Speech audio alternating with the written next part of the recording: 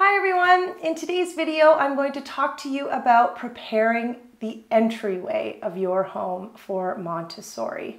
Now, as adults, we might think that the entryway is simply the area of our home where we exit and enter, but for a child, it's so much more than that. This is the area of the home where they're going to learn to put on their shoes, to take off their shoes, to put on and take off their jackets, to dress for the weather that is outside. It's a really important area. Now, I will also add here that in Montessori classrooms, entering and exiting the classroom is a part of our day. When the children enter into the classroom, we give them as much time as they need to take off their outerwear, hang things up, put on their indoor shoes, and enter into the classroom.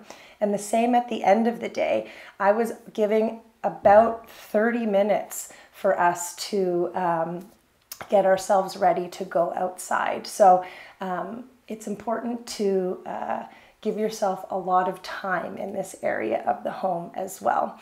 But I'll get started with talking to you about how to prepare it now. So because this is an area for independence, you want to create order. So you want to have accessible low hooks for the child to be able to find their jackets. Now, similar to other areas of the home, the child might not yet be removing their jackets or hanging up their jackets on these hooks at a very early age, but they will eventually, especially once they reach toddlerhood, where they start to really need more opportunities for independence. So having some low hooks where they know to find their jackets is really helpful. Having a little basket for their loose items, so something like this that could hold their hats, their mitts, or I'm thinking about the winter already, but in the summertime it could hold their sunglasses, sunscreen, anything that they will need before they head out the door. So a nice little basket by the door, again, to contain all of their items, is a really helpful addition. You want to have somewhere for them to sit. So some homes have staircases, some children prefer to sit on the floor, but what you can also do is add a little chair or stool like this one. So it's just a spot for the child to be able to sit, to take off their shoes, to put on their shoes. It's easier to do this sitting on a stool or on a little chair like this than it is on the floor. It gives them a little bit more mobility, and this one is nice and low to the ground, supports them on 3 sides. So a cube chair like this. We also have something similar to this, but it's longer. It's a bench, so that is also something else that you could add to your entryway if you have the space. But if you don't, a small little cube chair or stool like this. So you can see we sell this at the shop.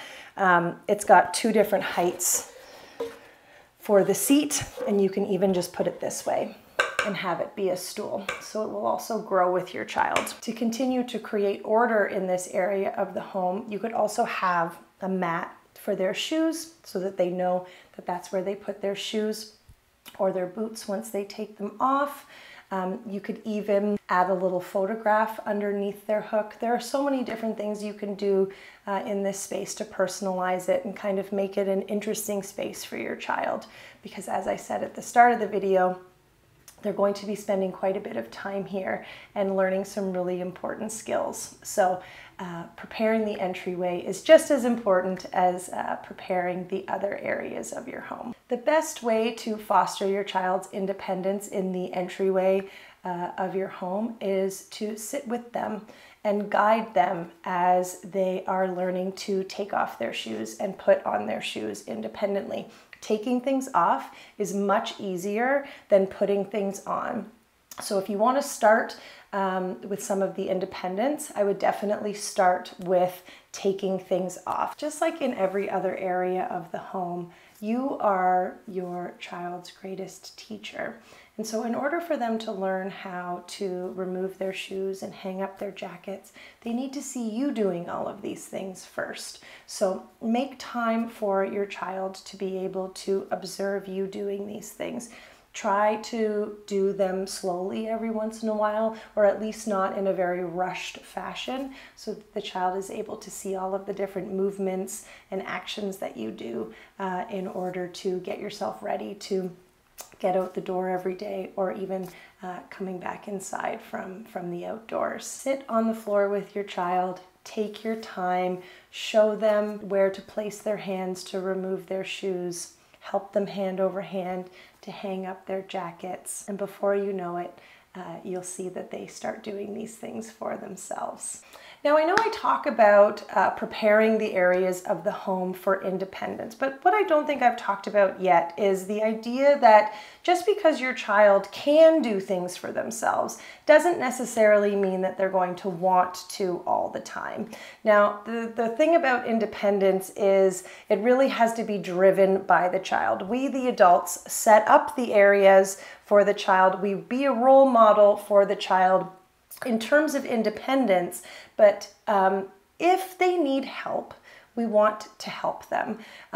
Now, needing help is them asking you for help. So on occasion, sometimes a child who can do all of these things for themselves will ask for help. And this is because they're in need of a connection. They're feeling tired, or they're hungry, or they just don't feel like doing it themselves that day. And maybe what they need instead is connection with the adult that is with them. So don't be afraid to help them if they ask for it. Now, the flip side of this, and I think I have talked about this before, is not over helping. So if your child is working really hard to put on their shoes by themselves, and they're not asking you for help, and they're not frustrated, doesn't look like they're getting discouraged or any of those things, you want to sit back and let them work through that challenge on their own. It's when the child looks up and says, "Can you help me?" or "I need some help," or you see that they're really visibly frustrated and you say, "Can I help you with that? I'll help you put on your shoes today."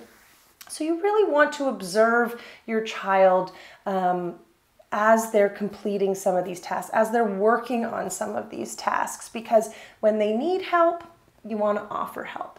But when they don't need help, you want to sit back. And one of the famous sort of Montessori mottos is, "Help me to do it myself." So you just want to sit back and observe and be ready to help when they need it.